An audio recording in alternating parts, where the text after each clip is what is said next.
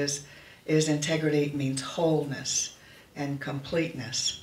But the first definition given now is honesty and forthrightness. And that's what we tend to think of when we talk about integrity, isn't it? We'll say, that person has no integrity. And what do we mean by that? You know, we mean, well, we can't trust them. We can't trust them. They're not always honest. And so when we look at that, I love what Dr. Gordon did, was saying really integrity is about our wholeness with the divine, that our completeness, and to remember that. And you know, when we do remember that, when we do know that, and we do slip out of that knowing when we get into fear, don't we?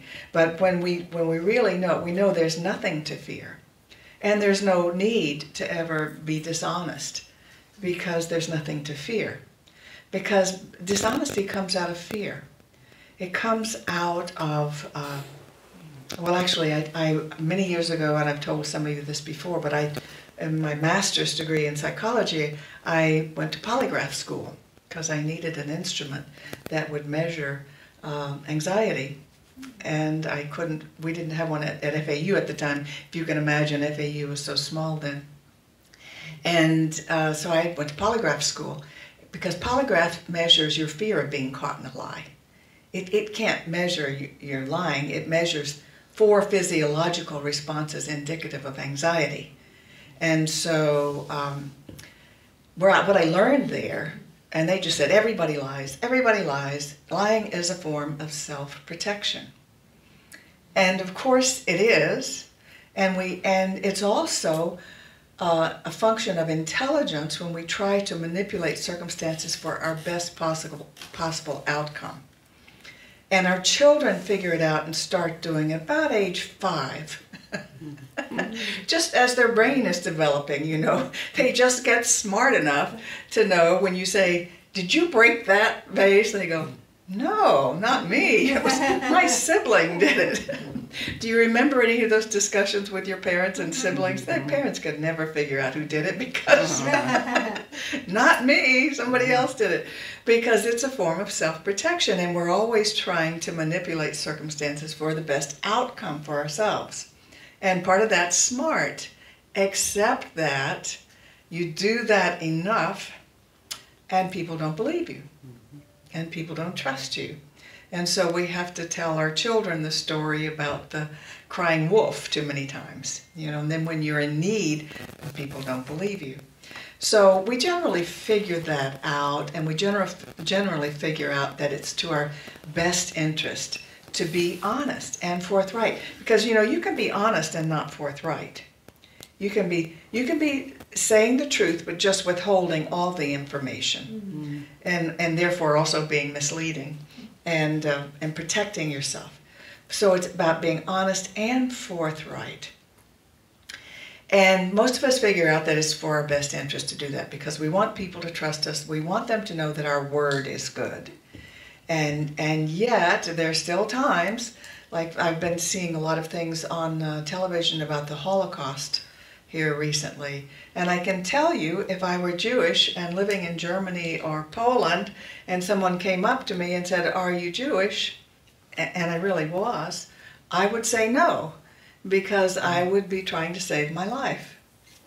So I think that there are times when we can understand when it's a form of saving your life or saving your family, when you would do that. But the danger is making too many exceptions. Because when it just becomes easier to say what will be the best answer for us, you know, we slip into a lack of integrity. Nobody can believe us, nobody can trust us. And so it's that age-old problem of the end justifies the means. In other words, well, I'm saying it to protect myself or my family, therefore it's okay. Whatever my goal is makes it, no matter what I do, that's all right. And of course we see that's not okay. The end doesn't justify the means. You can't just do anything you want because what the final goal you want is good. You need to do every step along the way with integrity. And that is our constant challenge, I think, in life and in being the best person we can be. But what I remind myself is when we know we're connected with the divine, when we know that our Father in heaven wants nothing but the best for us, wants good for us, and we're one with that, and that we cannot die and we cannot go to hell, then what is there to fear really? So I think part of growing morally is risking it not being the best circumstance for you, risking the consequences and being honest anyway. Because in the long run, you feel better about yourself and people can trust you. They can trust your answer. There was a time in my life when I was feeling I needed to tell stories to protect myself. And if I were in that situation, I probably would do it again. It was that necessary for self-protection. But I can tell you, when I got out of that situation, and it was a marriage, I told myself, I will never put myself in that position again. That cost me too much to have to lie and cover up. I will never do that again. And it did. It was like taking pieces of myself away from me and hiding from certain things. And in emotional energy, it was too expensive. But it was necessary, I believed at the time. And so we get ourselves into those fixes sometimes.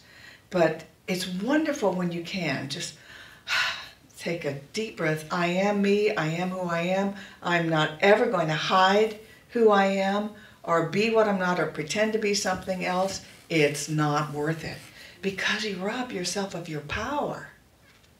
You know, you rob yourself of your power. Your power is knowing who you are, and people can like it or not like it, but that's who you are, and this is what you believe in, and this is what you're doing, and then you can draw on all the power of the universe. So this business of it's not just for others, it's for you, that you want to find your wholeness and keep it and use that power. I worry sometimes today because, you know, our children used to get this not only from their parents, but also from their places of worship. You know, they were learning morality and ethics in their churches and their synagogues and their mosques, in their schools and their home. And now, as I look around in the world, and particularly our news reporting of what's going on in government and whatnot, you go, where's integrity? Where is the value in integrity and being honest? And how are our children supposed to learn it? It seems to all fall upon the parents now, many of whom both are working and busy, because the schools say it shouldn't have to all fall on them, and they're right. And more families are not taking their children to religious organizations. So,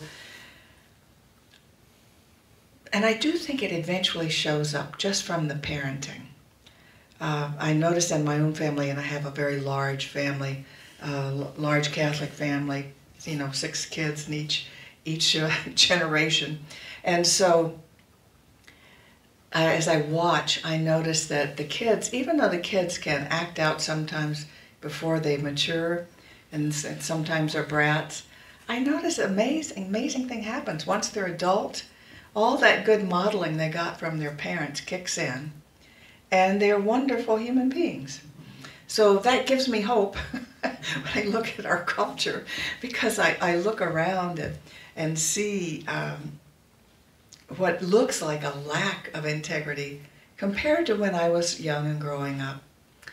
And I just wonder what's happening with our culture. And so I think it's all the more important for us as adults, as seniors, to know it, to model it, to remind it, but mostly just to model it, just to be that. And because when you are that, it's noticeable. It's noticeable to your grandchildren, to your children, to other people, and they start doing it when the time is right. I don't think we can do anything about our politicians, you know, and it's really the end justifies the means. I will say whatever I need to say to spend this to be good for me and my party, you know, and it's really bad modeling. So we don't look to them to be our models of ethics and integrity. But it's just important to know how important it is for us and why. Again, I just want to repeat, you come into your power when you are truly you, when you know you're connected to all that is, and you don't have to hide any part of yourself. You are who you are. They can like it or lump it. And you're willing to risk a possible not optimal outcome just for being who you are and saying what's so for you. So it is. So it is. Beautiful.